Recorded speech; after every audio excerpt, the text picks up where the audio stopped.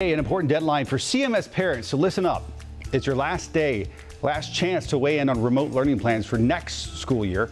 Wake Up Charlotte's Billie Jean Shaw joins us now live at CMS headquarters. And Billie Jean, the district at this point trying to decide if they will offer at all a full at-home option for students this fall. And it's difficult because who knows where we're going to be come September of this year. Good morning, Ben. That's right. So I reached out to the district yesterday, and a spokesperson told me that due to state law, they cannot offer a virtual learning academy for each school. So they're trying to come up with a district plan for families that find that their children work better with virtual learning. But what they're doing right now is gathering responses from parents across the district to see if they even want that option. From there, they're going to take those responses to the board, who will make the final decision.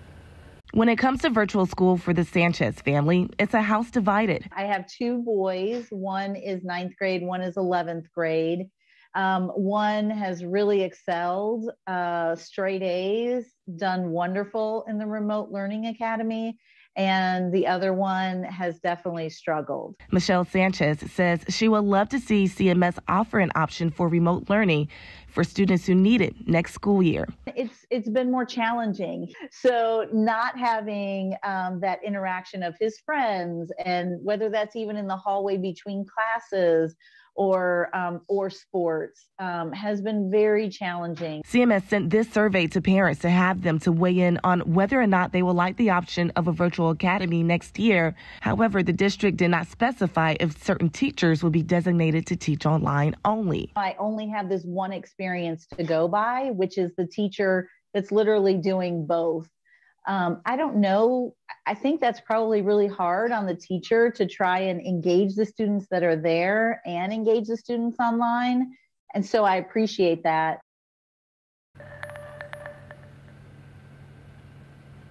So again, Michelle Sanchez, one of the many parents here in the CMS school district who want that option, but as you heard her say, she has another son who she discovers in-person learning works better for him. But I thought it was very interesting how she talked about virtual learning working well for one of her children. We're actually going to hear more from her about that coming up at 6 a.m. We've heard a lot of stories about the struggles of virtual learning, but not really the success stories. So we'll have more on that. Ben, back to you. Which is an important distinction because some people are doing well with it. All right, Billie Jean, thank you.